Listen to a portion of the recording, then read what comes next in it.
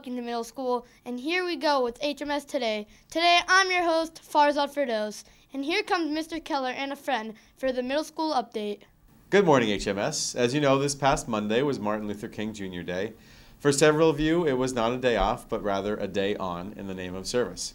A contingent of 12 community and club members, led by Mr. Rockwood, participated in the MLK Day of Giving Back here at HMS. In the spirit of the philosophy of Dr. King, club members assisted attendees with crafting fleece material into winter scarves, which will be sold every morning in the cafeteria over the next 2 weeks. The proceeds from this will be donated to shelters for homeless veterans. Other HMS students participated with their scout troops or as a member of religious affiliations. Tommy Bernardin was in Boston as part of Massachusetts Project 351, where a grade 8 student from each city and town represented their community in a day of service. I asked Tommy to share highlights from his day. Hi, I'm Tommy. On Saturday, what I first did was drive over to Framingham to get on a bus. That bus then took me over to Faneuil Hall in Boston. Once I got there, everyone was split up into groups, and those groups were put together into teams. At Faneuil Hall, we listened to a lot of people talk and give speeches, such as Governor Baker. When they were all finished, we listened as we were assigned community services throughout Boston.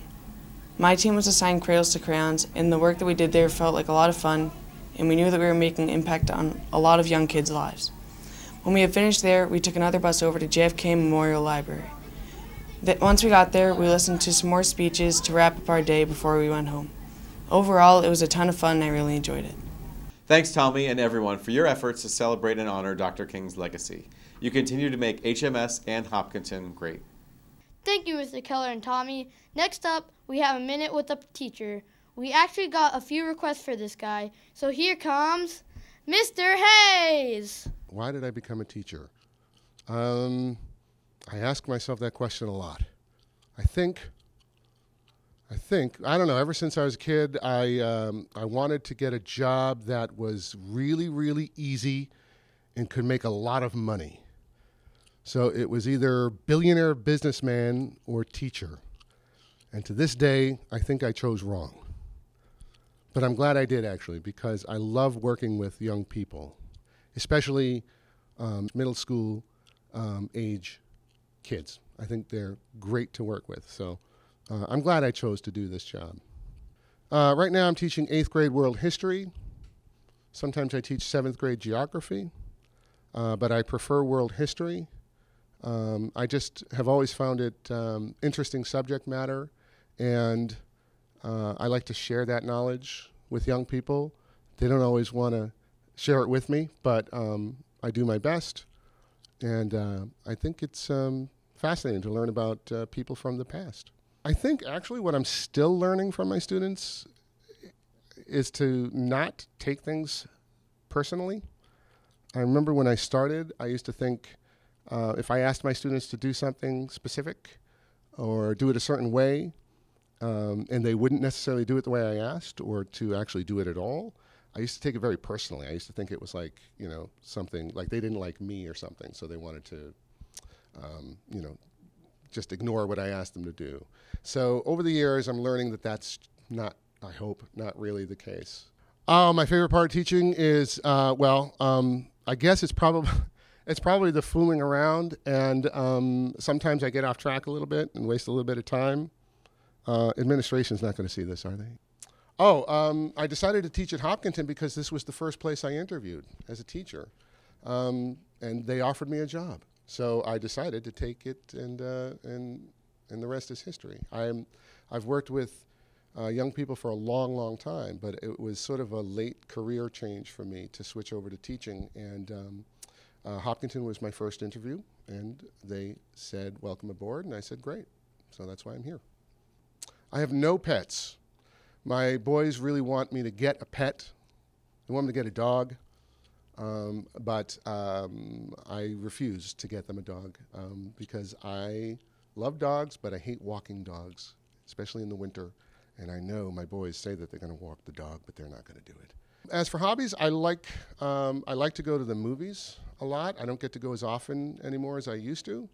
But I love going to movies. I've loved everything about movies. I have a nice big movie collection at home. I also like to, something else I haven't been able to do in a long time is act.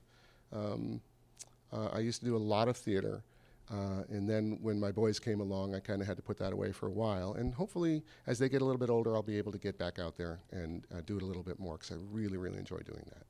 The movie Star Wars came out when I was 10 years old. So I think I'm required by law to have that be my favorite movie of all time.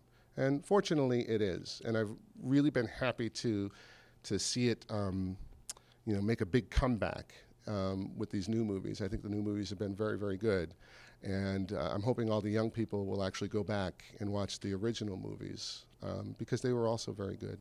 One of the things I think I would like to change in the school would be, little by little, I would rip out these old lockers and try to change them with some new ones that can give you guys a little bit more space, a little bit more room, especially in the winter.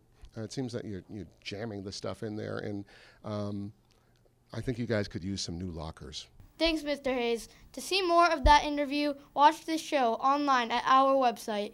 And also, keep sending us your requests for the next teacher or staff to interview. And now, we turn to the ever-popular question of the day. Today we ask, what's your favorite movie quote? My favorite quote from a movie is from The Lion King. It's Hakuna Matata, which means no worries. My favorite movie quote is from The Shining, "Here's Johnny." There are 4 main food groups: candy, candy canes, candy corn, and syrup. My favorite movie quote would probably be Avengers Assemble. My favorite movie is Furious 7. Keep the change, you filthy animal. Everything is awesome from the Lego Movie. My favorite movie quote is I volunteer her as tribute. On Wednesdays, we wear pink. Adventures assemble. Now it's time for the HMS poll. We asked people, what do you want to be when you grow up? And the top answers were video game designer and anesthesiologist. And the number one was don't know? Guys, time to bring it together. Anyways, that brings us to birthdays. As is becoming typical, we have a good number for you. So we're going to just run them on screen all the time. And here we go.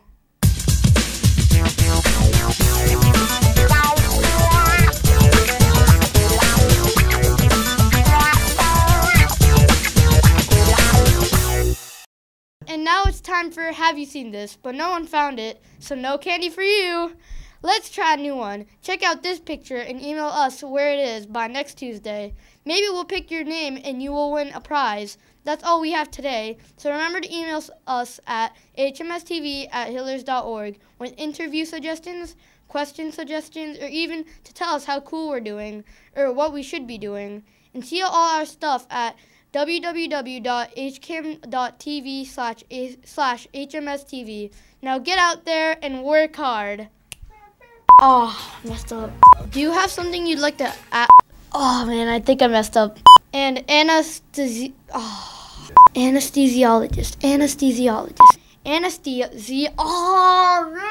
That means, yeah, as is. That, wait, what? Now it's time for HMS. Oh man. Samuel will help. And then they were like,